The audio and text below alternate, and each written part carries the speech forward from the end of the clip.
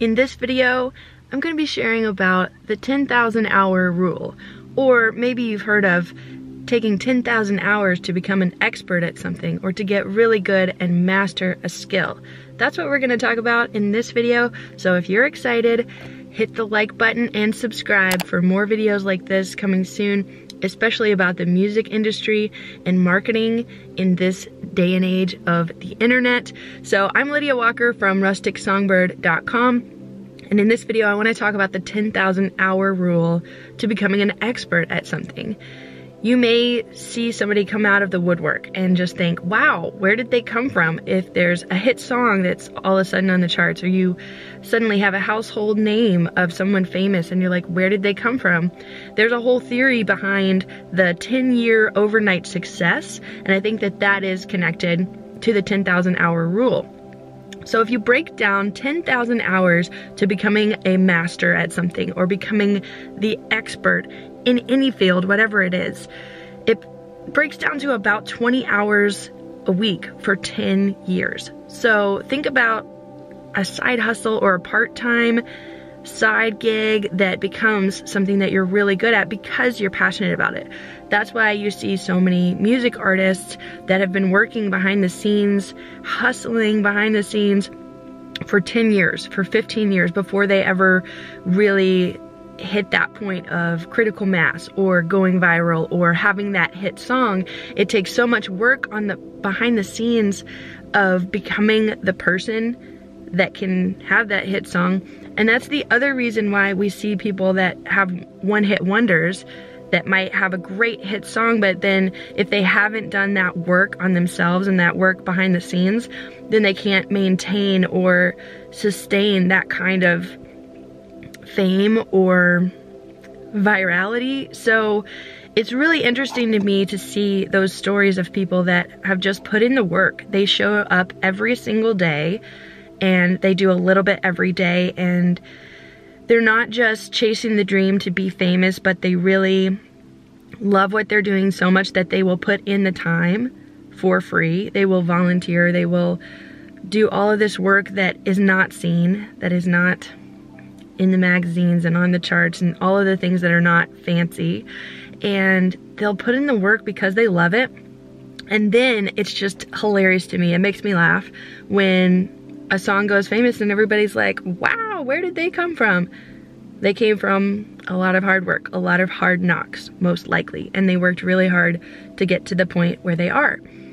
So with the 10,000 hour rule, if you are someone who's wanting to master a skill or get really good at something, and maybe you're just starting and you think, wow, 10,000 hours is a lot of time. It is, but I think it's more of the principle and more of the work ethic of what it takes to master something, because by the time you practice something every day for 10 years, of course you're gonna get good at it.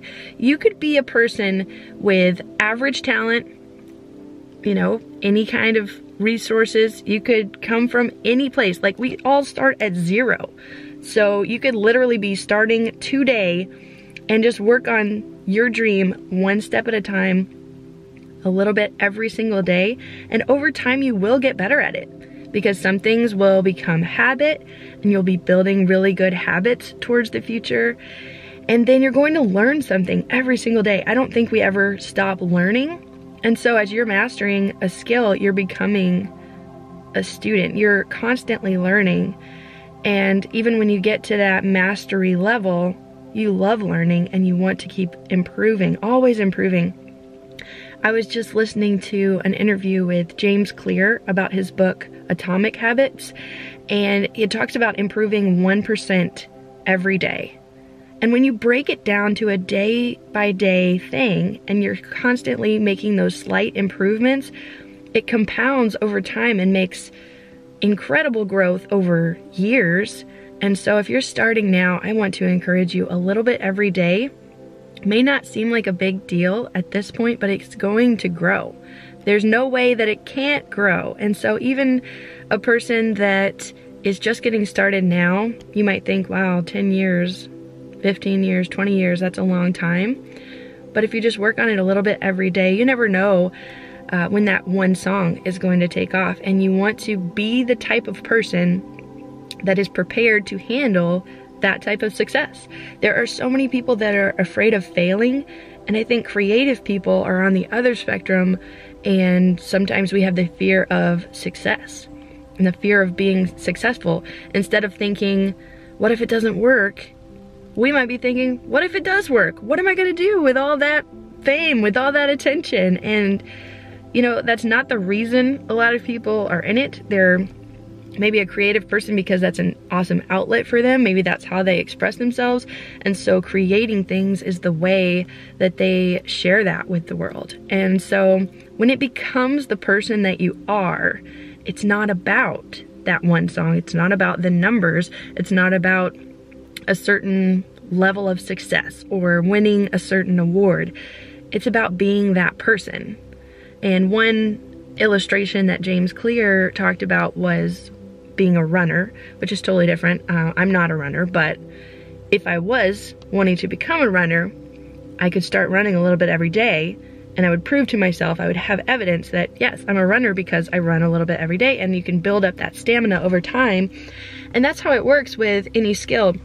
If you're sitting on the couch trying to convince yourself, I'm a runner, but you're not running at all, then you're not proving it to yourself. So for me as a musician, I'm a songwriter. That's the identity or the title that I put on myself. And so I do write songs regularly, and that's who I am. But I don't measure my success by how many songs I've written. That's what I do. I'm going to always write songs because I'm a songwriter. And so to me, it's not about the numbers, and it's not even about the success of the songs. It's about being that person. And so for me, I started writing songs when I was 12. And so I've been in this over 15 years, and I've worked on it every single day because I love it. And I feel like at this point in my career, I have such a different perspective than when I started. And I think doing a little bit every day just proves to yourself that you are successful and that you are the type of person that does that thing, whatever your passion is. And so how the 10,000 hours comes into it, I broke it down into, I play guitar. And so I was thinking, okay, I've played guitar at my church a couple hours on Sundays, a couple hours on Wednesdays, every week for the last 15 years. So at that point, at that rate, you're building up a lot of hours because you have practice, you have the actual service times and the performance in front of people. And so a lot of hours goes into that. And after you have 15 years of experience at something, a lot of things are on autopilot, a lot of things are habits that you build over time. Like I don't have to think about tuning my guitar because it's just what I do. I get my guitar out of the case, I put the tuner on it, I play the strings from the top to the bottom, and now that I'm thinking about it, I have to think through it. But when I'm doing it, I don't have to think about tuning it. I don't have to think about how I put it on or where my fingers go to play the chords, because if I'm playing these chords over and over, it becomes muscle memory. It becomes automatic, and then I'm freed up to be thinking about what I want to say to the audience. I'm freed up about saying something about the song that connects the audience. I'm not thinking about tuning my guitar anymore. I'm not thinking about where I'm going to stand on the stage or where I'm going to put my mic stand. I already have all of that on autopilot. And so there's things like that that happen when you do something over and over and over. You create those systems, create those habits, and then you're freed up to go to the next level and that higher level thinking, because you're not really as nervous because you know, I've done this a lot. I've done this hundreds of times, or I've done this thousands of times. And so you have that confidence that builds up over time. You don't start out confident. You have to do it to become confident. So I like to say courage comes before confidence. I learned that, and I think it's so true. Courage comes before confidence, and then by doing it, you become more confident. And you realize the world doesn't end when you mess up, when you make a mistake, when you say the wrong thing, or you sing the wrong words. It's okay. Life goes on. And so you learn things like that along the way, and by the time you're 10,000 hours into something, you're not a beginner anymore. You are an expert. You are going to be a master at whatever that skill is.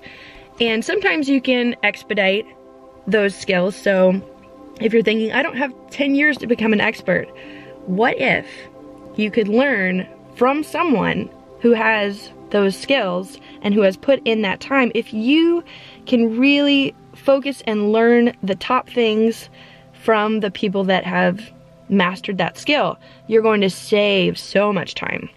And so at this point, I understand the value of information and the value of learning from people that have done what I want to do. And that was an aha moment for me.